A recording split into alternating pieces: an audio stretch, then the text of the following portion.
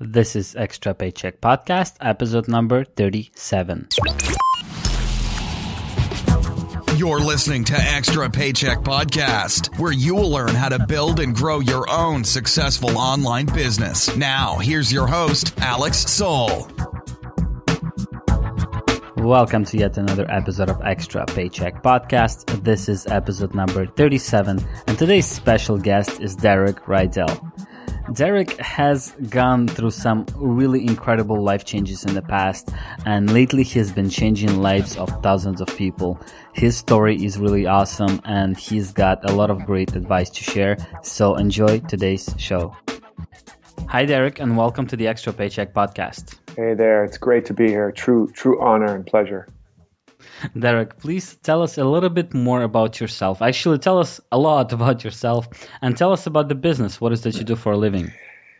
Yeah, well, my business is I'm a personal development, life coach, transformational entrepreneur, and I have a global transformational business that helps entrepreneurs, writers, authors, speakers, teachers, coaches, healers, consultants, business builders around the world who primarily want to use their talents, their gifts, their art, their entrepreneurialism, their business to do good in the world, to make some kind of positive impact, to heal, to uplift, to inspire, to educate, inform, and transform business and people and the planet. And so that's sort of the unique brand that I work with, people that don't just want to make a big difference in their own lives, but they want to use their lives and their business to make a big difference in the world. And so it has a big element of personal transformation, because in my experience, you can't really give more to the world than you have inside of yourself, that you haven't developed within yourself. You can't be more loving to somebody than the love you actually have within you. You can't be more generous to someone than the actual quality of generosity you've developed within you. So there's a lot of personal transformation, mindset development, soulful kind of work with people that then helps them to build bigger, better, more abundant businesses and create better works, to put out into the world. So that's sort of the main thing. It's a global transformational consulting and coaching business that has grown to be like I said, a global platform working with tens of thousands of people a year, a 7-figure business, and creating books and programs and podcasts and all kinds of different content. Mm-hmm. And for me, the journey to get here was quite intense and interesting. I was an actor and a struggling one at that, and I was struggling to make a way in the world and to make something of myself and to also heal and improve and kind of get over my hard childhood and heartbreaks and breakups and failures and all that stuff that a lot of us are trying to, get over or heal or get beyond. And for me, my journey of self-improvement really led me to become even in worse shape. The more I tried to improve myself, the more inadequate and frustrated I felt. And until eventually it drove me to become addicted to drugs and alcohol and almost die from an overdose, and then almost drown when I was shooting a movie in Jamaica. And I went off on my own and went diving after I had a breakup. And I was just sort of reckless and unconscious and almost drowned. And I had a very profound, I guess what you would call a spiritual breakthrough or opening, stuck out in a coral reef on the verge of drowning, where I saw that this life that I've been trying to fix and improve, and the self that I've been trying to fix and heal and improve, was really just a collection of concepts and beliefs and stories and parental fantasies and peer pressure. And it was a fictional character that didn't really exist except as this belief in my head, and that I could never improve him. But I could see that right behind that story about me, there was a version of me that was already complete and didn't need to be improved and had never been damaged by my life experience. And that there was this version of me that was already good enough, and I didn't have to go crazy trying to make him better and prove himself in the world. And that was a pretty radical shift for me. And I ended up pulling out of everything. I pulled out of society pretty much, and I was going to become a monk. And eventually the monk life didn't work for me. I tried going to a monastery, and I was fasting and I was silent, and I got so hungry and so freaked out that I broke into the monk's kitchen in the middle of the night and stole food out of their refrigerator. So I realized, okay, that may not be the life for me. And I ended up sort of cloistering myself in my apartment and going on this inner journey for the next few years of really discovering who I really was, why I was really alive, what's really true about me and true about life versus all that I've been taught and conditioned. And that led me to this discovery of, you know, as I'd had in that coral reef, that there was already a perfect pattern, a perfect idea, a perfect potential within me, just waiting for the right alignment for it to start to come out of my life. And I likened it to a seed, that just as the oak tree is already in the acorn, and the acorn doesn't need to go out and attract an oak or achieve an oak or build an oak or become worthy of an oak, that when the acorn surrenders to the soil and the conditions in the environment match the pattern within the seed, its potential naturally begins to emerge. That's how all of nature, all of this planet has unfolded through emergence, what I coined the law of emergence, which is a very different principle than the law of attraction or the laws of success that we've learned. It's a natural principle. It's the principle that we've already got it all, that we brought it all with us, that each of us is like a seed that contains within it everything we need to fulfill our destiny, to build our successful life, wealth, relationship, business, etc. And that most of our efforts to try to make our life happen actually block and create more resistance to the life that's trying to naturally emerge through us. And that's what I discovered. And as soon as I began to become aware of this and put it into action and understand how to live in more integrity with that principle, then my life began to flourish. My life began to blossom.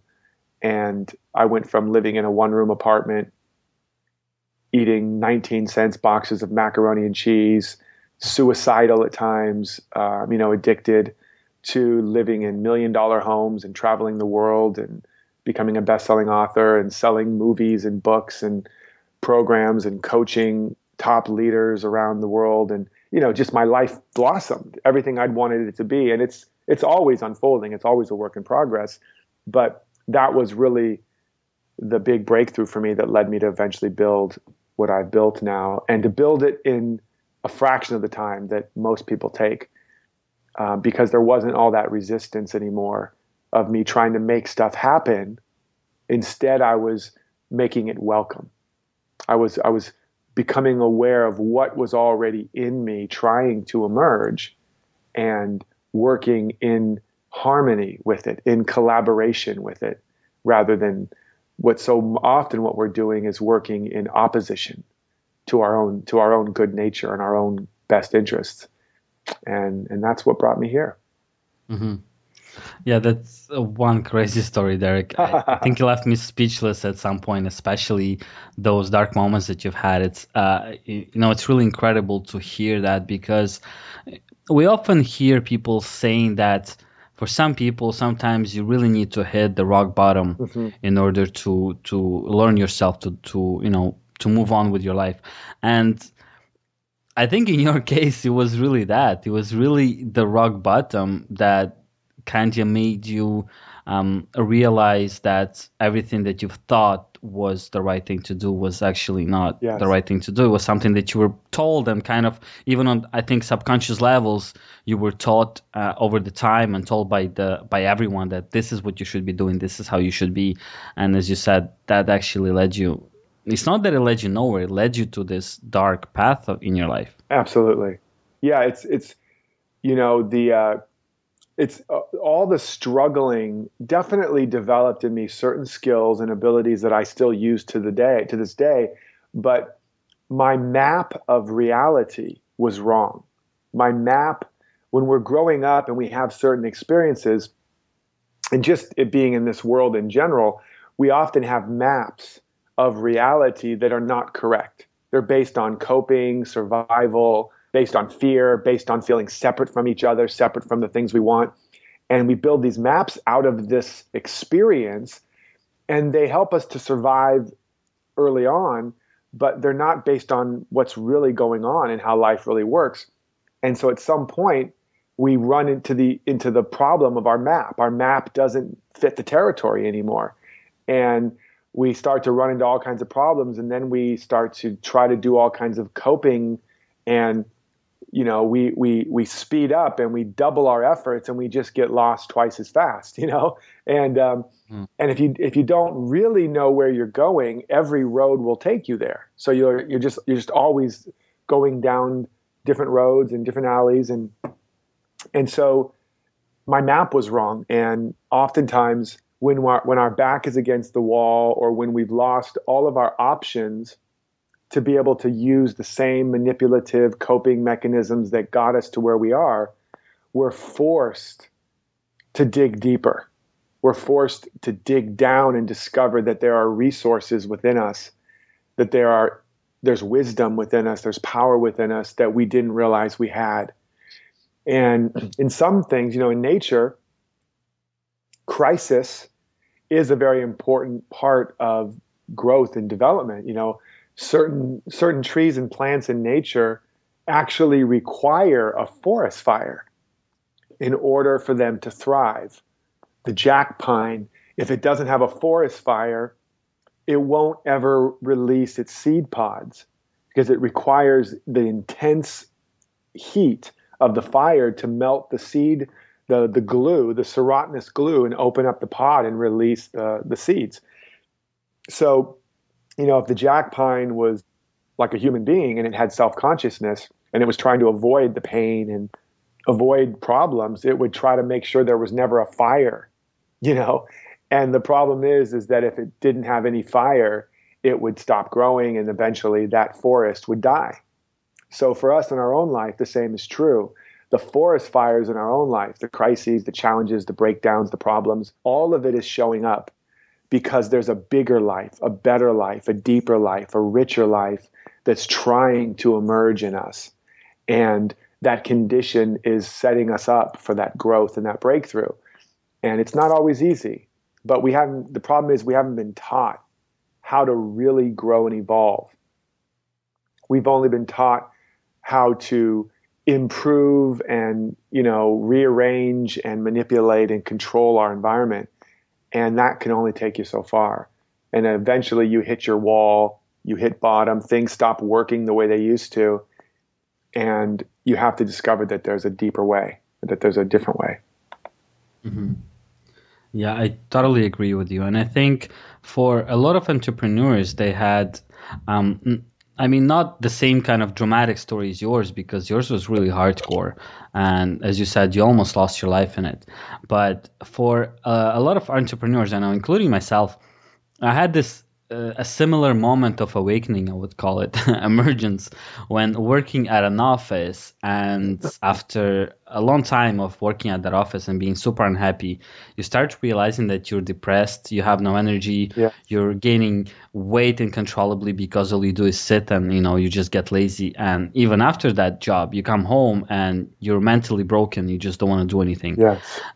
And, it's also in a way a bottom for some people who, I think I was working, I don't know, for a year, maybe more at an office to finally tell myself, like, Alex, that cannot be it. That can't be the rest of your life. There must be a different way to live, and this is when I started looking into entrepreneurship and doing something on my own. But I did have to go to still pretty extreme path to figure that out, like you Yes. said, to open up another way. Yes. Yeah, exactly. Everybody has these challenges and opportunities, and it depends. The challenges will tend to correspond to the level of growth and impact and intention that you've activated in your life. So, for example, the way a plant grows, it doesn't just grow up towards the light. It grows just as much down into the dark soil. And that's the way nature works. In order for the plant to have tall shoots, it has to have deep roots. And the deeper the roots, the richer the fruits. And so depending on the level of vision you have for your life, the level of intention you have for your life, that can often determine the level of challenge you will have to face. Because you're basically saying, I want to be bigger. I want to have a bigger life. I want to have a bigger impact. I want to be a better person of greater character. And so now all of those parts in you that are not congruent with that are in fear or lack or survival or controlling or feeling separate or small or unworthy, all of that now has to be dealt with. And so as that larger life is trying to emerge in you, it bumps into all those parts of you that are not congruent with that larger life, and they show up as challenges and problems and crises so that you can discover the deeper or the bigger part of you. And for some people that don't have a lot of challenge, it's often because they're not making a big demand on their life. They're not staking a big claim for their life. They're just trying to get by.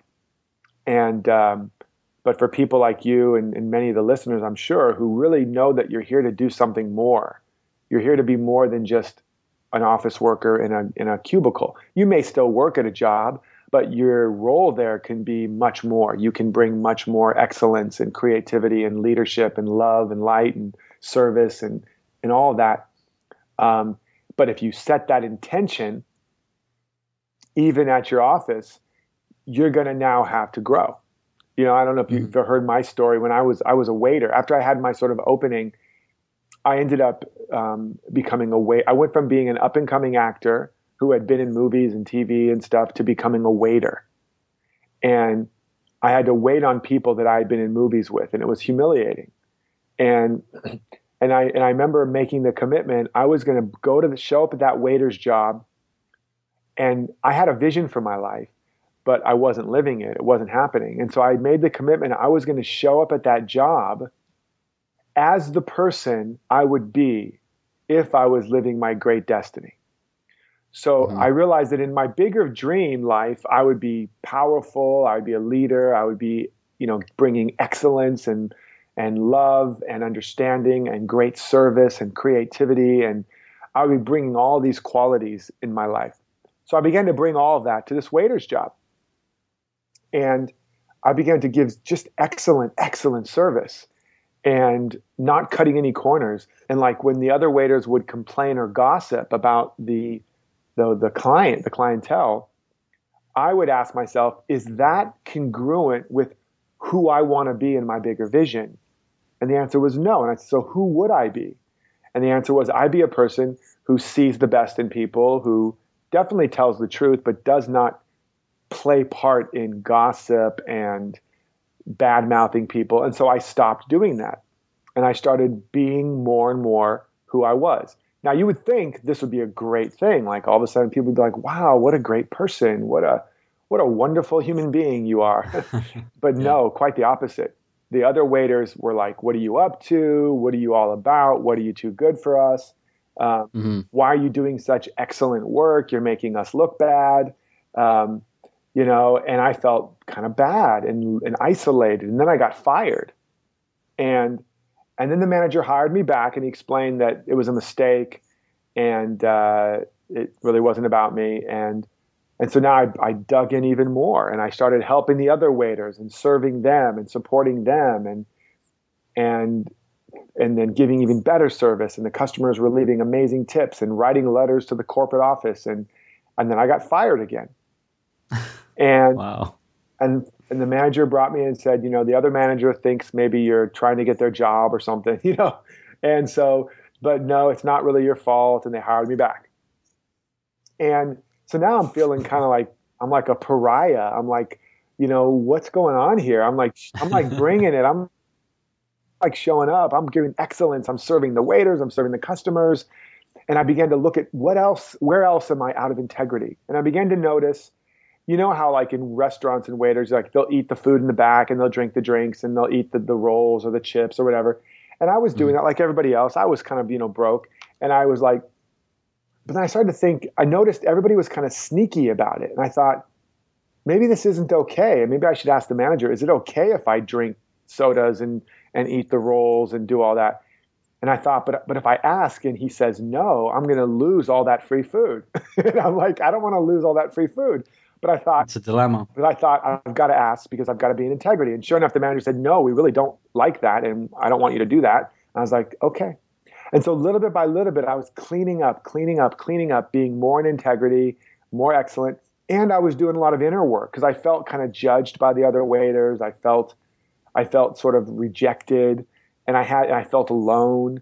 And I had to really work on myself to love myself and to respect myself and to support myself where I didn't feel like I had a lot of support. And then little bit by little bit, a couple of the waiters kind of came over into my side and really respected and appreciated me. And we'd start to have some deep dialogues and conversations about possibility. And I started to help and inspire them to go for their dreams.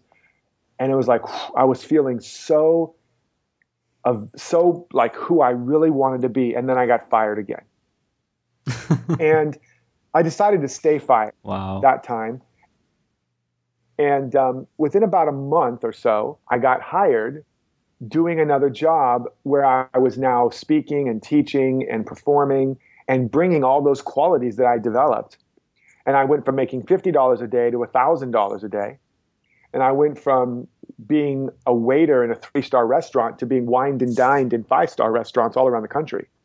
So my life took a dramatic leap. But here's the key. That didn't happen in my future. All of that growth happened on that waiter's job. Mm-hmm. As I showed up and didn't wait for my condition to be different, I didn't complain about my terrible job. I showed up and brought all of me. What happened was that environment couldn't contain who I was becoming. That's why it kept firing me. It kept spitting me out. But eventually I embodied a level that environment just couldn't hold it at all. But the next environment that could showed up in my life. And I fit right in like a glove because I had been growing and developing myself all along the way. And so wherever people are, if they're at a job they hate, in a relationship that's not working, whatever the situation may be, the key is not to bemoan your fate, but to have a vision for your life and to ask, if I was really living that vision, who would I be? How would I feel? How would I show up? And begin to activate those feelings to show up and be that person in your current relationships and jobs and bring that energy. Because the thing about emergence is that whatever's missing is what you're not giving. Because life doesn't happen to you, it happens through you and as you. This is the secret of emergence. It looks like life's happening to us, but really all of life is happening through us. Our entire life is an outpouring of what's in our consciousness, of what we've developed or activated, and how we're showing up, and how we're giving, and how we're sharing, and how we're circulating our own life and our own energy and our own gifts. So whatever's showing up in our life is what we brought. And if we want more to show up, more to come into our life, we have to let more life come out of us. And if we want something different to come into our life, we have to let something different come out of us. And when you start to get that, it's the ultimate liberation. You realize that nobody can repress you, no situation or condition can hold you back, that the only thing, life's never holding anything back from us. We are holding ourselves back from life with some kind of internal programming that says, well, when this changes, then I will. Or when they change, then I will. Or when I have more money, then I'll be more generous. Or when I have more time, then I'll spend more time doing the things I want. Or when I feel better, then I'll start exercising. Or if I have more time. Or when this person's more loving to me, then I'll be more loving to them. But that's all backwards, completely backwards. Instead, you have to look at, I'm going to show up in love no matter what they're doing. I'm going to be like nature. The apple tree doesn't only give its apples to the good people. The sun doesn't just shine on the good people. Yeah. The nature of life it's an isness. Our nature is we are abundant, powerful, loving, brilliant, beautiful, infinite beings of so much creativity and so much potential. But we've been conditioned into an illusion that says it's out there and something or someone has to change for me to get it or for me to give it. And when we reverse all of that and say, I don't care what anybody's giving or doing or what's happening, I'm going to start giving and showing and shining and serving and being who I am and who I want to be. Now that's when the magic starts happening. It starts pouring out of you. And it looks like people are treating you differently and things are happening out there. But what's really happening is more of you is starting to come out. Mm-hmm. Wow, thanks for sharing that. It's pretty amazing stuff, man. An amazing story as well. You're a really good storyteller. You know that? Thank you. The way you tell your story, it's really great. And I think a few things that I could take away from that. Well, the most important thing is that I often tell people unfortunately, I don't always practice what I preach, but I try to at least, Yes. And one of those things is that we often blame, as you mentioned, like conditions that happen around us on everything that's, on let's say, especially our failures and our laziness and whatever it is. Yeah. And the reality of it is that we do have a choice. Yes, sure, we can't control the financial crisis over the world or, an earthquake somewhere in Asia. We are not responsible directly for it, and we can't really control it, happening. Right. But we are the ones that control what we do in our lives. We control, like you said, what you give to people, how you act with people, how you see people. And I think it's the hardest thing about it is what you just mentioned, that you stopped bad-mouthing people, let's say, right, and participating in gossip, and just thinking about that, just thinking, I shouldn't do that just because it's a not nice thing to do. I shouldn't do that. It's somewhat easy, but actually believing it 100%, I think it's a lot harder, and that's something that you need to really reflect on and really bring yourself to, because, just thinking that you should or should not do something, it's kind of logic and natural, but actually believing 100% in what you're thinking is a lot harder, I think.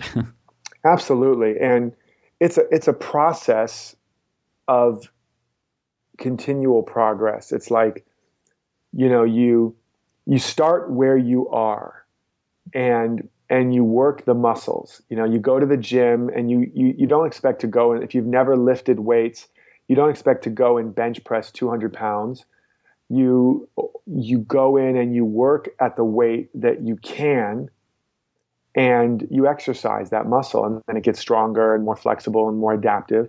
And the same thing is true with this kind of work. For me, it's like this story of the surfer that goes from beach to beach to beach looking for that big wave, but they never go out and surf the little waves.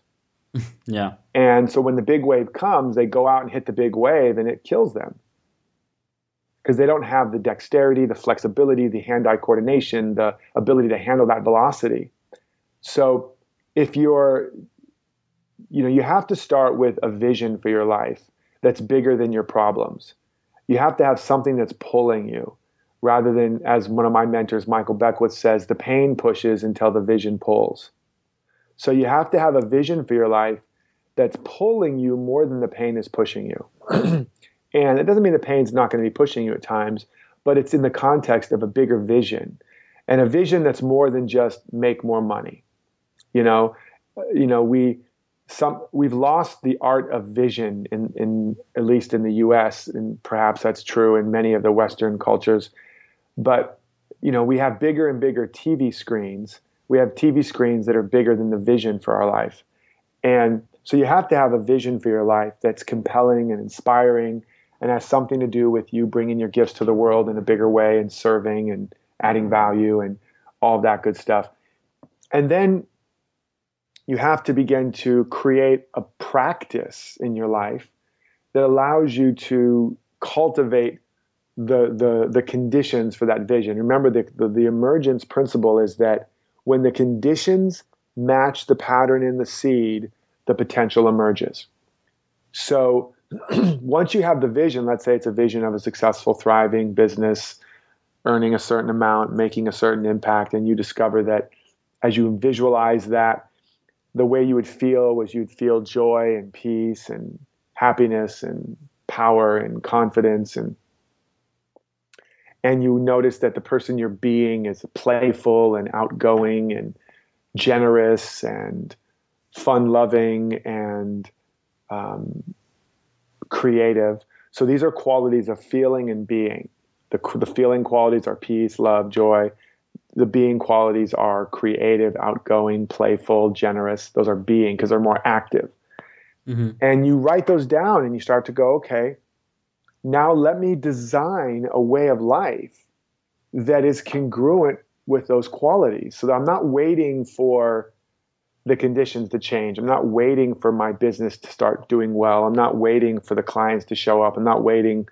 I'm going to start designing a way of life that allows me to feel and be this person that I would be and how I would feel if I was living my great vision.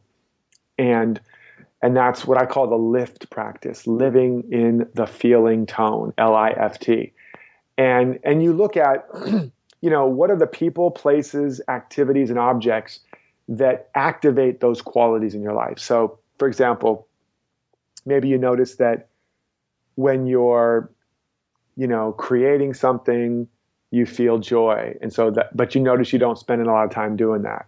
Or maybe you notice when you're hiking in nature, you feel peaceful and connected. And those are some qualities of your vision, but you found lately you don't have a lot of time to do that.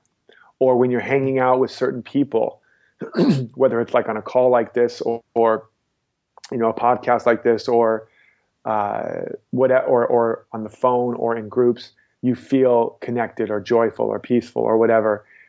But you notice you're not doing a lot of those things as consistently as you'd like to. So now you start designing those elements back into your life so that you have a life where you're surrounded with the people, places, objects, and activities that represent where you want to be, not where you've been. And now your life starts to get momentum, mental, emotional, energetic momentum in the direction that is in integrity with your vision.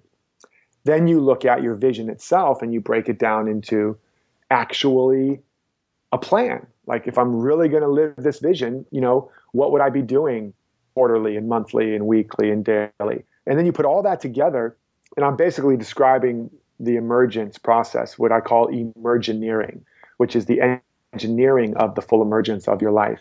Step 1 is having a vision. Step 2 is cultivating the conditions, the congruence. Step 3 is putting it all together into a plan. So you've got this vision that's compelling. You've got a way of life you're designing that is making you emotionally and mentally more and more congruent, like I was doing at the waiter's job. And then you've got a specific plan or structure for what you're going to do to move toward your big vision. So you're not living life by default. You're living life by design. You're not living life on accident. You're living life on purpose. And then you put that all together in what I call the quantum plan, which is Now you've got a daily inner practice, you've got an outer action plan, and all of it is congruent with the great vision that you want your life to be about. Now you're on track. Now that's not the end of the game, but that's the foundation for it. And you get stronger. And now as you do that, all those parts of you that are not strong yet, that are coming from fear, survival, defensiveness, that are coming from woundedness, hurt, pain, unintegrated emotions, etc. All that's going to start to come up. And if all you're doing is going for your vision and doing all these things I said, that's not going to be enough. You have to now know how to deal with all that stuff that's coming up so that it doesn't take you off track and sabotage you. We don't have time to go into all of it, but I certainly go through that in my book, Emergence, and also in the Emergence work. But basically, you have to learn to then look at that stuff that's coming up and see it, feel it, understand it, embrace it, integrate it. And as you do that, you just become stronger and stronger. Like I was saying before, the way nature grows is it doesn't just grow its branches to the light. It has to grow its roots down into the dark just as much. If it doesn't, it will be out of balance and it'll fall over. A tree will fall over. So, but what we haven't learned in this culture, in many Western cultures anyway, to embrace our darkness, to embrace our shadow, to embrace that deep soil where, what's the soil made of? Everything that is died and decayed and rotted. And the more of that, the more fertile it is. And so the soil of our soul, the soil of our life, it's not something we often want to go play in because it smells. It's dark, it's dank, Yeah. It's dank. But that's the only way we can dig the deep roots so we can build the life that has stability and strength and a deep nourishment that is not dependent on the world, but is coming from deep within us. So that's a deeper part of the work. But as you start to create momentum, that stuff's going to come up to be dealt with. And we just have to begin to put our roots down into that and do the work to embrace all of ourselves, to really forgive and love and respect all of ourselves, because there's something valuable in every part of us. And as you do that, then your life takes another quantum leap and you start to create work and do work that has an even deeper resonance and a more profound impact, whether it's in your family, in your business, or on the planet. So that's kind of the journey of emergence in a nutshell, or in an acorn shell. Mm-hmm. I really like your analogies, Derek.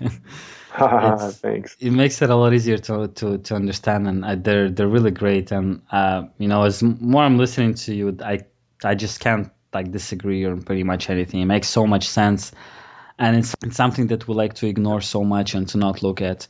I find, as you said, there's this shift going on in the Western countries, the Western world, where we kind of switched our values to something a lot less significant because that's what we're taught. That's what we're shown basically by, let's say the media and the people that surround us. Often we think about things that aren't things that will make our lives better, or, people who surround us, it wouldn't make their lives better. Yes. But it's important because that's what we hear and that's what we think. It's crazy stuff. Well, what the Western world represents, the West represents the outer achievement, outer acquisition, outer creation. So the Western energetic is about outward progress. The Eastern is about inward progress. So, and that's why in the Eastern, at least historically speaking, especially the Middle East, there is, and in India and places like that, there's a great inward movement, but very little outward progress. And so you have the great amounts of poverty and the great amounts of suffering and struggling in that regard.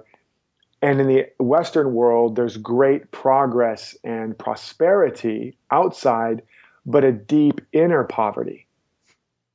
And what people haven't, at least the mainstream leadership hasn't fully realized yet, is that they're two halves of a whole. It's the yin and the yang, just like the masculine and the feminine. And just like the Democratic and the Republican, or the conservative and the liberal parties in any country, they're just mirroring different elements of the wholeness. And all the fighting and interaction is the shadows, the parts that people are afraid to embrace and that are trying to reject. And then they project it onto each other. And that's what all conflict is. It's the shadow dancing of those parts of us that we've rejected out of fear and misunderstanding.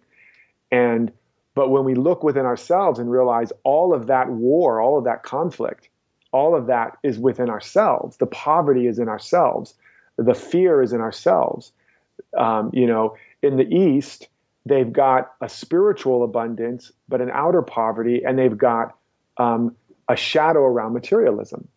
In the West, they've got an inner poverty and an outer prosperity and a shadow around spirituality, or the heart, or the internal life. And again, when these get integrated, then you create wholeness and abundance and prosperity inside and out for everyone.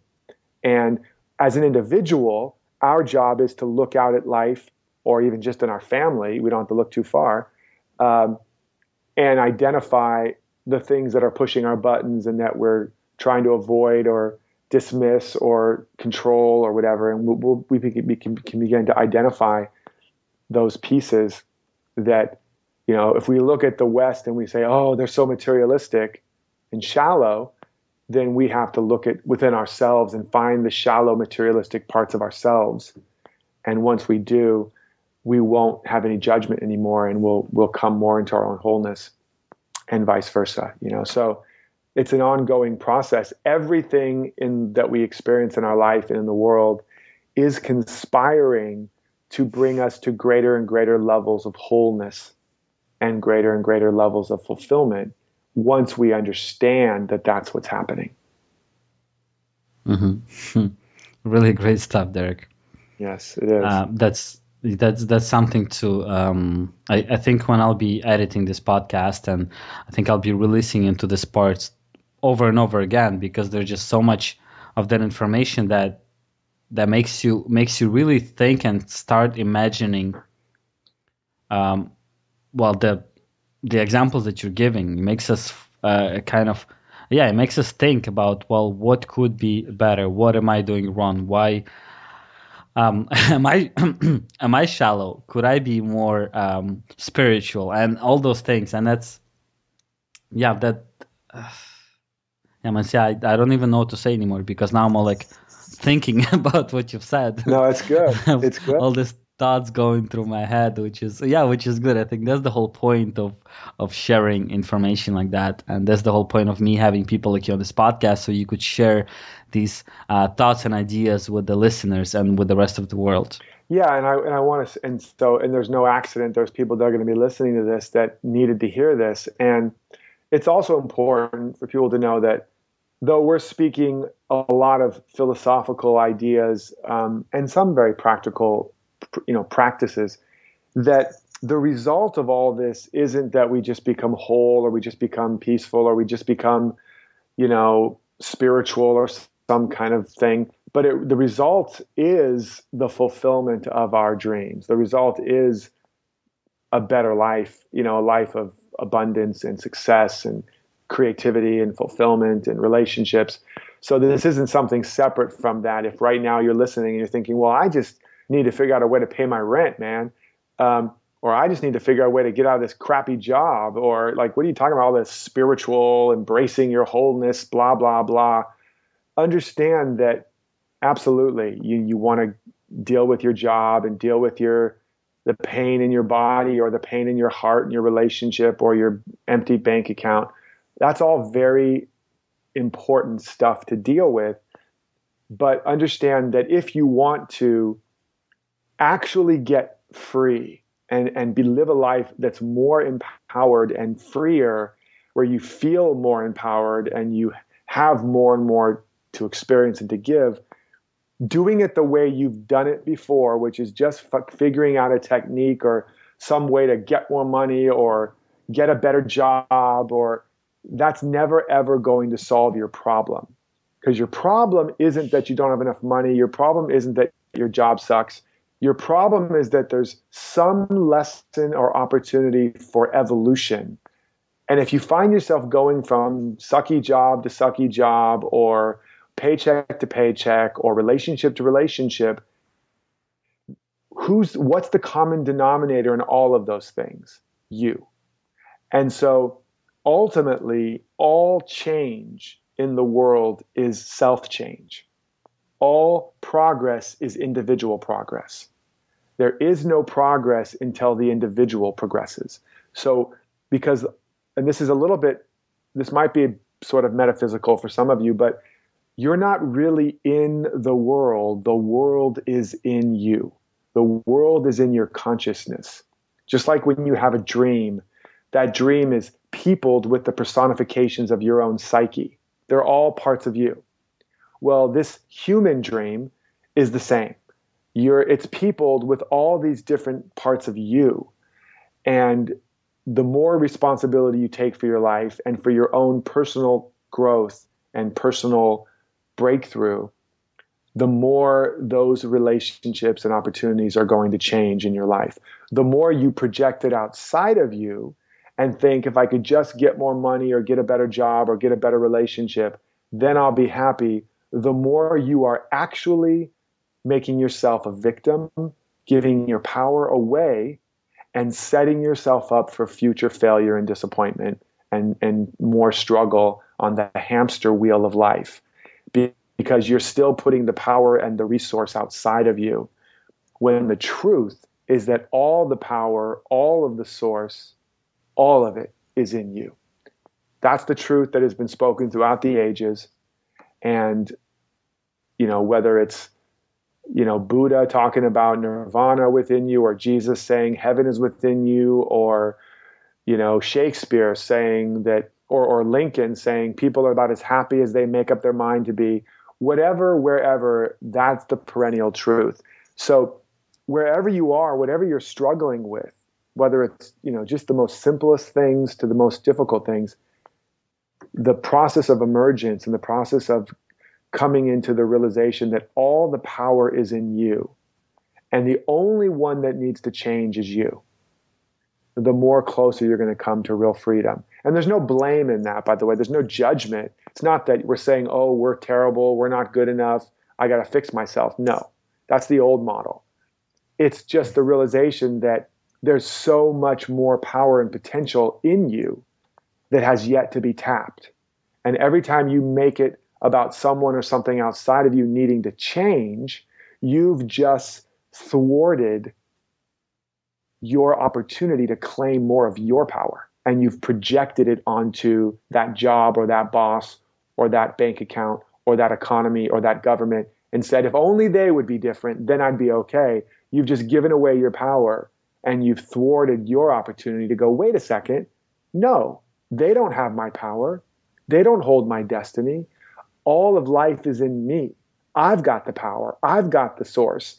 I've got the genius. Everything is in the seed of my own being, waiting to emerge. It doesn't matter what anybody thinks or does in the world. If I stand in my truth, if I stand for my vision, if I do the inner work to become strong enough to carry it, and then I do the outer work to fully live in it, nothing and no one can stop me, because there's no power out there. It's all in me. So even though this might sound kind of highfalutin and conceptual and spiritual, for some of you, hopefully you're hearing what I'm saying, that this is very practical. And this is about giving you back to yourself. This is about claiming your power again. This is about rising up and staking your claim to give the gifts and to deliver the good that you showed up here for. And so if this feels a little bit uncomfortable or a little bit awkward or a little bit woo-woo for some of you, just know that this is about getting down and getting real and doing the real work that leads to lifelong success. Thanks so much for sharing that, Derek. And don't worry about the awkwardness. I've had one of my guests do a very short meditation session right on the podcast. Nice. So, I'm sure I see how it could be awkward, and this advice might be a bit of like weird to some people. And I admit that I was one of these people not that long ago. I would hear all of the, even basic things like people would say, you have to set up goals for yourself. You have to become a servant. Like you have to serve people. You have to not just think what's good for me, but start really thinking what's good for others and how could I help them? How could I become a better person? As like, who am I really? All those things that sound so, it's just a theory, right? It's hard to kind of grasp all of that, especially if you're just starting. But I did notice myself then when I started paying more attention to this kind of advice and thinking more and even doing some meditation kind of stuff, right?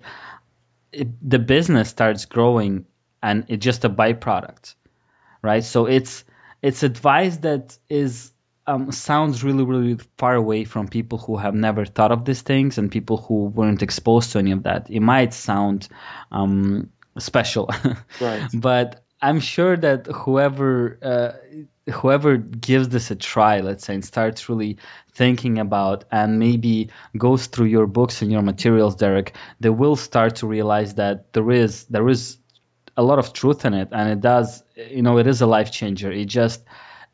It's a byproduct. Yeah, it's a byproduct of what we do. Exactly.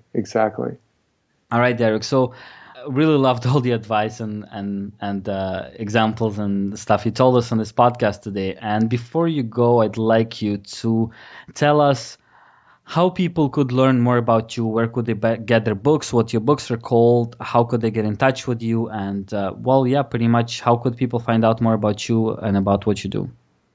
Yes. So the book that I would invite everybody to grab a copy of is called Emergence.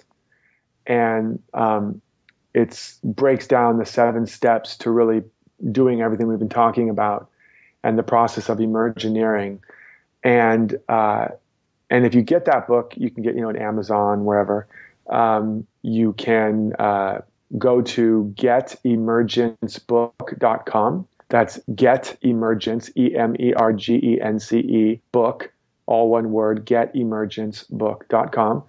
And get a bunch of extra support, bonuses, programs, etc., to support you in getting the most out of that book. And then additionally, you can go to get the free emergence training. You can just go to emergencetraining.com. That's emergence training, EMERGENCE training, TRAINING.com. And grab your copy of that training there. Get signed up for that.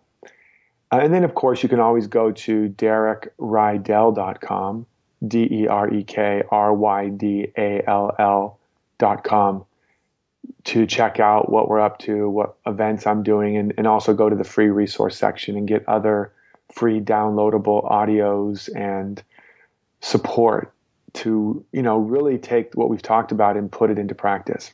Thank you so much, Derek. Thank you for sharing that. I'll make sure to put up the links to these resources in the show notes page for the podcast. So thank you once again so much for being on the show. Great advice, really amazing story, something to think about, and I appreciate you, Derek. Thank you, man. I appreciate you too. It's really been an honor and a pleasure. I look forward to connecting with you all again soon.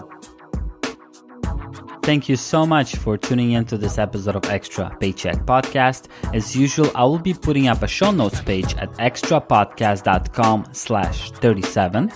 This is where I'll be sharing all the links and resources that were mentioned in today's episode. You can subscribe to the show at extrapodcast.com/iTunes. This is where you could also leave a review and a rating for the show, which will help me tremendously. Once again, thank you for listening, and I'll talk to you next Monday.